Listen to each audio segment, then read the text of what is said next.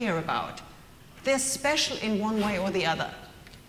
Just make sure you find points that are relevant for your audience, that make them go like, yeah, this brand, this is my brand. Because in the end, you want them to become from customers, you want them to become fans, but then also, next step, you want them to become brand ambassadors. And this is when the magic really happens, when they do the work for you. And that's priceless. The thing is, what is your biggest asset as a brand? Like, what can you use to get customers excited about your brand? A lot of people say, it's the product. Now, I've worked for BMW for 13 years, full-on engineering company.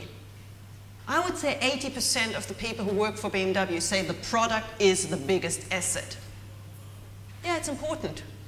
But to be honest, it's not the only thing. There's other things that are important.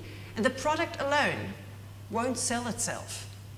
So having a good product is important, but it's not going to get you to a point where you can properly grow your brand and where you can turn customers into fans. Another one that's always quoted, our biggest assets are our employees. Shit, they're important, and you better treat them well. But is it really the biggest asset? I would say it's important. It's very important. IT, more and more important. With the rise of big data, IT gains massive momentum, and it is important. You need to run it properly. You need to understand it. You need to use IT properly. You need to invest in it. But is it the biggest asset? No, I don't think it is. Is it your ideas and your intellectual property? Another very important factor. But I think the most important asset for any company are the clients, the customers. And I say that for one reason, because they pay the bills. If it weren't for the customers, your brand would not exist, your salary wouldn't get paid. So whilst the IT, the ideas, the employees, the product is all very important and it's vital for the success of the business, I think the one thing you need to focus on first are the customers. You lose them, you lose your business. Simple as that. So you need to first look at them and try to understand them. I mean, let's look at those four little chaps. Typical school situation in Singapore. A lot of different nationalities, a lot of different styles. Let's just assume those four kids were the customer. It is important to know what's their cultural background. What languages do they speak? What are they excited about? What's sort of the environment they grew up in?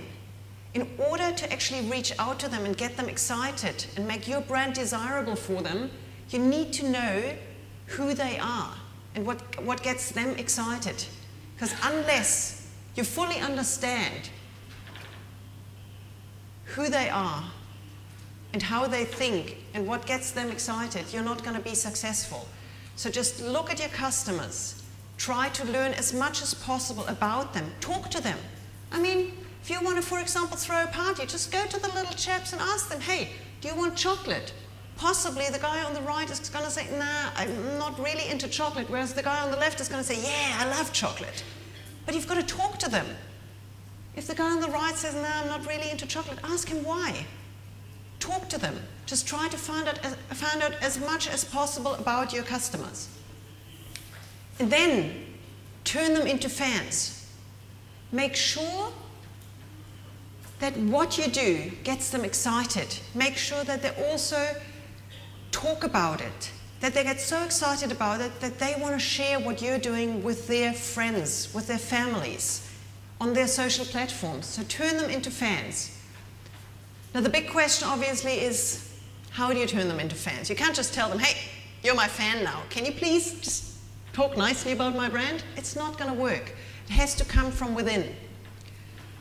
So let's just have a look at a few different ways of how you can manage to turn your customers into fans. One thing that always works really well, do things that they haven't done before or that haven't been done before. This, for example, was an idea that we developed a few years ago at BMW. Together with Leica Camera, we said, you know what? Let's create a regional photo competition. And in every country, we hold a national event, one-day event, where we take people to a really cool, hip place, take some photos throughout the day, just give them a cracker experience, then do some online voting, and by the end of the competition, the winners of every single country go to Namibia for the big final. Now, the one thing we wanted to do in Singapore was, I thought, hey, Singapore is small. Things have all been done. So I said, you know what, why don't we take 2 cars and do a shooting at Changi? My team just about fainted. They were like, oh, cannot. No. I said, why not? Oh, no, cannot. I'm like, why not? So we made a few phone calls, and there we were. For the first time ever, Changi opened the doors for a select group of our customers so they could do a shooting in that restricted area. We had to go through, I think, 4 different security checks. Just getting there took us about 2 hours of checking, but that whole feeling of, oh my God, I am the only one that's allowed in there, that gave customers this feeling of, wow, I'm with BMW, I get a special treatment. I get to do things that others can't do. On the other side of the photo was a plane that hadn't even been shown to the press yet. It was just before the celebrations for the Singapore 50-year anniversary. The press had not seen it yet. We were a group of people with cameras, and they just said, you know what? We trust you don't take photos of that plane. Trust us fully with you. Just focus on your 2 cars and that plane there. And also that gave our customers that feeling of, wow, they must have really pulled some strings. So do first-time activities. Give your customers that feeling of they are special. Money can't buy moments. This is a photo that was taken on top of Germany's highest mountain, where we took a group of multi-millionaires to experience the latest newly launched 7 Series. Now, a lot of them were very formal, very rich, very spoiled people. Lovely people, though. So we took them on top of that mountain, and we started a snowball fight. Initial reaction was a bit reserved. Then we said, you know what, guys, just join in. We had the most amazing snowball fight, something no one had ever done before. They loved it. We had such a blast. It was something they did for the first time, but it was also a great experience for them. We took some amazing shots. They all got wet, and we laughed, and it was just an amazing thing. Was it necessary in order to sell the car? No, it wasn't. But it was necessary in order to give them the feeling, hey, we're having a lot of fun with this brand. We're having great experience with this brand, and this is somehow different. Another money can't buy moment. This one was during the final of the photography competition. We took some cars on top of the mountain, had some glasses of wine, and watched the sun go down over Namibia. Pretty special moment. Do you need to then say, hey, the car is really good, it got you up the hill? No, you don't need to say that. Having that moment there, giving people the opportunity to do something like that, is enough to get them excited. Immersive brand experiences. That was the same to where we did the snowball fight. So what we did, rather than do advertising excessively, we said, let's take some of the marketing budget and invite some of our prospects for the 7 Series to Germany. 3-4 day brand experience tour. No sales show. No hard facts. Nothing. It was just a, come with us, we'll take you on a journey.